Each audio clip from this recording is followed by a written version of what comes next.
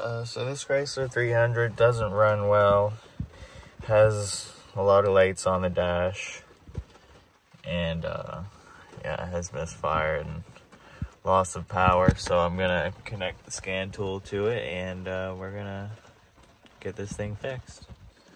Okay, these are the codes in the PCM. So multiple cylinder misfire is the one I'd be mainly concerned about with the engine issue.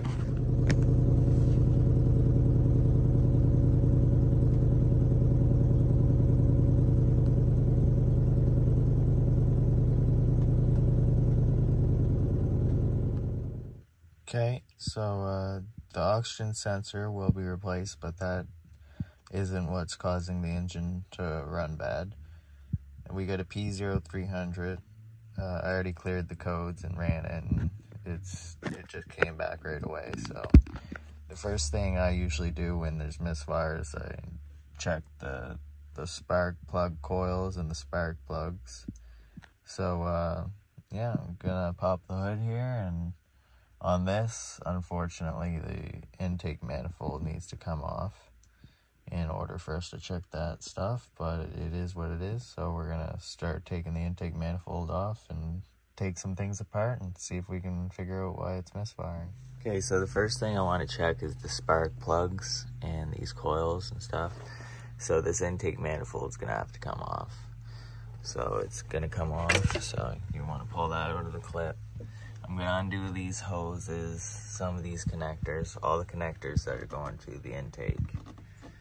So I'll show you them as I do it, but yeah, and then I'm gonna take out all these 10 millimeters here. On the side, there's gonna be studs with nuts connected like that. As you can see, that one must have been taken off at some point, not put back on. There's another bracket over here. We're gonna take that 10 millimeter bolt out. We're gonna undo this hose, and we're gonna loosen this clamp here, and we're just gonna take this whole air box and get that out of the way. Okay, I got the bolt out of here. We're gonna pull this hose off, and I loosen this, so should be able to pull this off. We just want to pull this sensor off here. Make sure you unlock the red clip there, and we should be able to lift this box up out.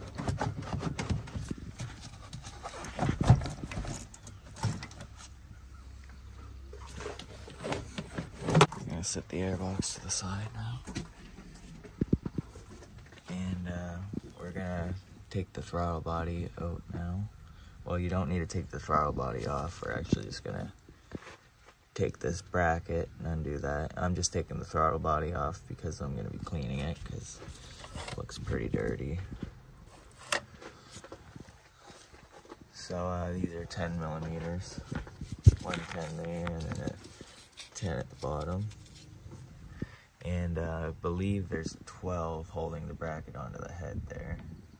And you don't need to take that completely off, you just need to loosen it a bit. Alright, I got the two 10 millimeter nuts there, and I loosened the bottom bolt there. We're gonna undo the connectors.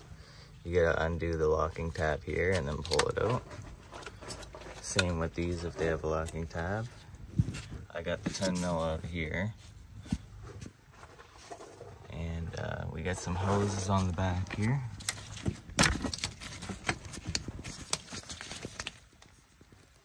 That one's a bit stiff, so I'm gonna need to pull harder. And then we got another one here. To lift this intake out, it's possible to take it out without removing this, but if you remove this bar, it's gonna be a lot easier to lift it out of place. So it's gonna have two 13 millimeter bolts on each end. I already undid that end, one of them broke.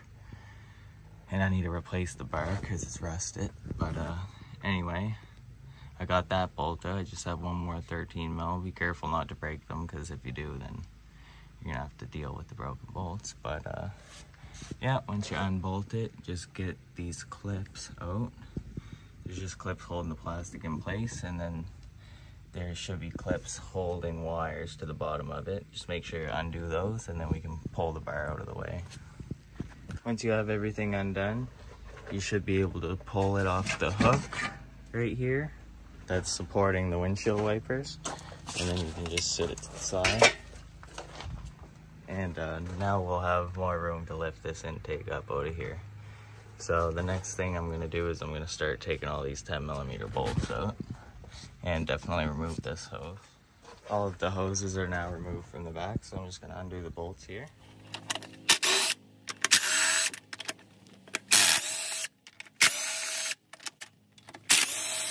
Okay, once you get all those bolts loose, it might help to get them all stood up so they don't get caught as you try to pull it forward out of that pipe.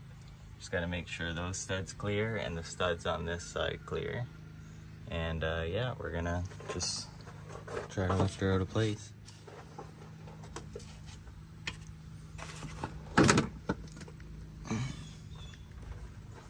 Okay, once you take the intake manifold off, you want to inspect that gasket.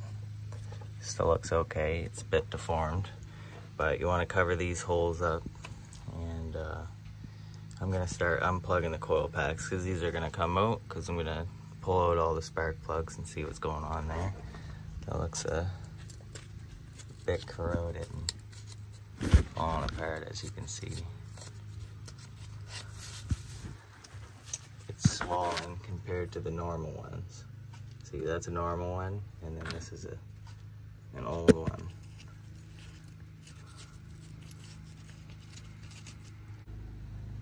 Anyway, I'm gonna undo them all, clean some things up. Let's remove these coil packs. Looks like it's a T30. So T30 screws holding it in. For the newer engines, 2006 and up, 3.5s, they're gonna have a 10mm and a slightly different looking coil pack, but it's the same engine.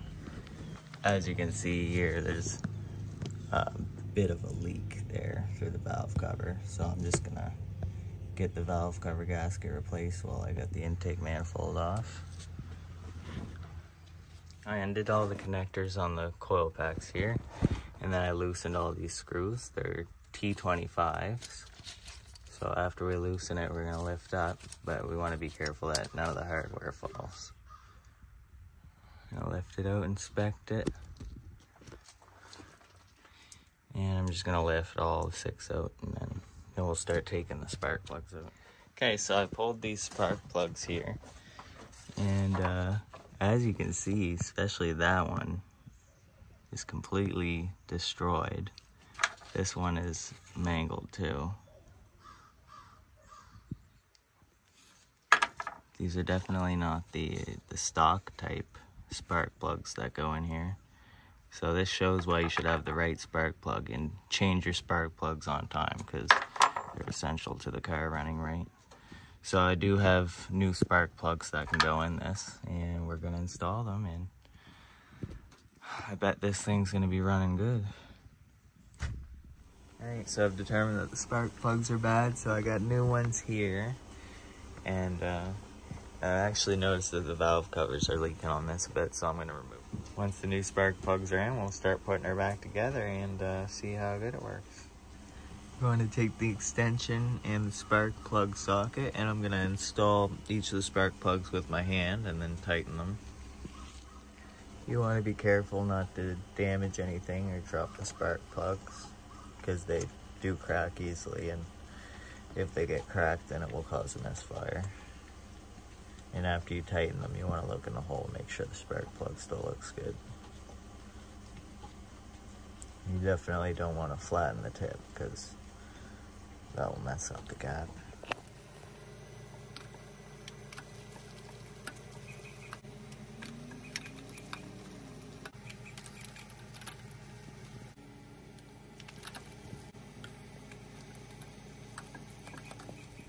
Alright, so the coil packs are tightened up, all the plugs are plugged in.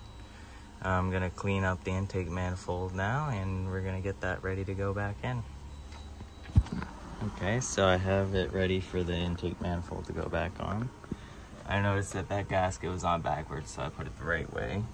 And I'm gonna lift it into place here now and finish bolting it up and plugging in the connector. Alright, once you get everything tightened up, you want to make sure that everything gets plugged back in. And if there's a little red locking clip on it, you want to press that down. Now I just need to put the air box in here now. Everything's plugged in the back. The last thing to put back on will be the crossbar here that supports the windshield wiper motor under there. And I'm not going to throw mine back in yet because I'm going to be replacing it. But now it's time to start this up and see if it runs better. Time to find out if this thing works good now.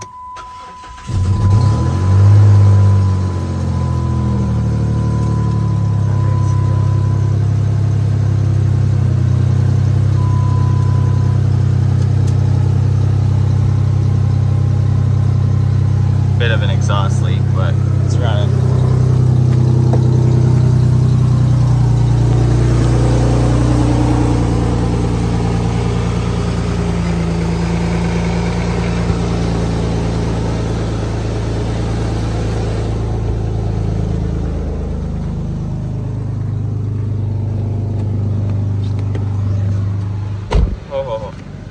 Okay, so before the engine light was flashing because it was misfiring, I'm going to clear the codes and all that and replace that oxygen sensor, and that should be it for the engine light.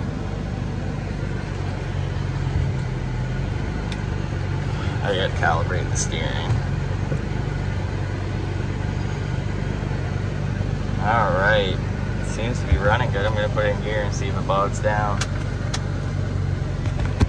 Well, I put it into gear and it's running mint. So it's no longer misfiring. Just got to work on the other stuff and we're getting there.